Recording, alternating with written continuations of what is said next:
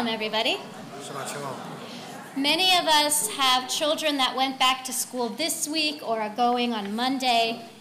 So I have children who went back this week, and we had back to school night, and the third grade teacher sat us down and said, okay, school's getting serious, they're 8 now. And they explained that they have a new system of discipline, that they take behavior much more seriously now that the children are more mature. So their system is there's a blue card, and it comes home every week, and if your teacher writes something down on it, it's not good. And that we should sign the card every week and return it. And one mother shared with me that her older daughter, when she went through the third grade, was really panicked. She was just so hard on herself that the first time she had to bring home the blue card with a teacher note on it, she really melted down. And I have grown past the point where I would melt down if something was written on a blue card, but there are moments where I'm not proud of my behavior.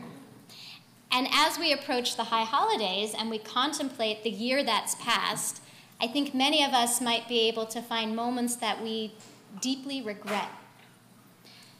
And that is why we read about the cities of refuge a few weeks before Rosh Hashanah, because there's a wisdom in the city of refuge about how we handle people who have made mistakes and what we should do with our regrets. The city of refuge is a metaphor, and it tells us to balance compassion and responsibility in how we respond to the mistakes we've made. So we read about the story of a person who had an axe blade that he or she did not secure to the handle of the axe. And the blade goes flying off and accidentally kills a person. Now, we'll call this person the manslayer. The manslayer is now fair game to the person who died's family. They have the right to come and take his blood. They have the right to kill the manslayer in revenge. But the manslayer has an option. He can run to one of the cities of refuge, and he's safe there. The family of the man who was killed can't harm him. It can be a little hard to relate to the flying axe blade today. So perhaps today's manslayer is the person who gets distracted for a couple of minutes while the gate to the neighbor's pool is open, right? Or the driver who looks down to adjust the music just at the moment that a bicyclist is pulling onto the road.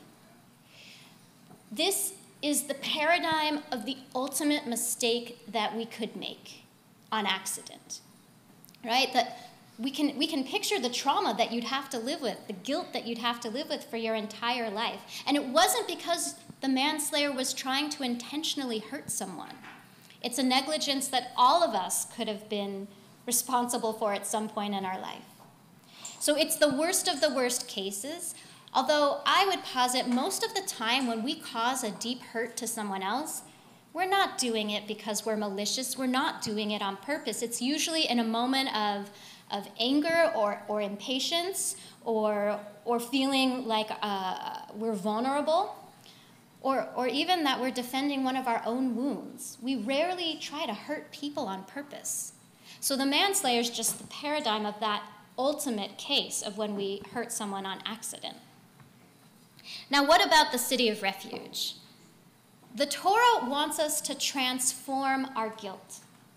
The Torah wants us to find a haven to deal with the mistakes we've made. It wants us not to run away from the mistake, but to run toward God.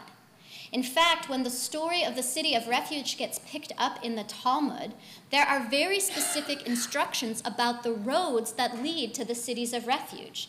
It says they have to be clearly marked. It says all obstacles must be cleared from the road, and it said those roads must be wider than usual because apparently a lot of us are going to need them.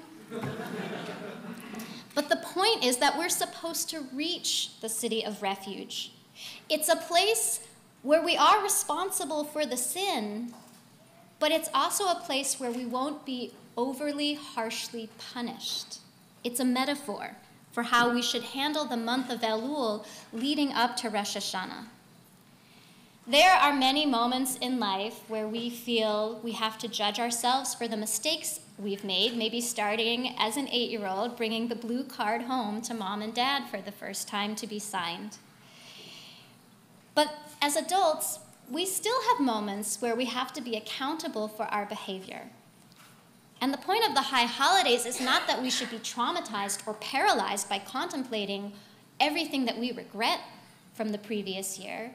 The point is that we find refuge in the high holidays, a place where we know we're responsible for the hurt we caused, but it's also a safe place where we can be compassionate with ourselves and not overly harsh. Shabbat Shalom.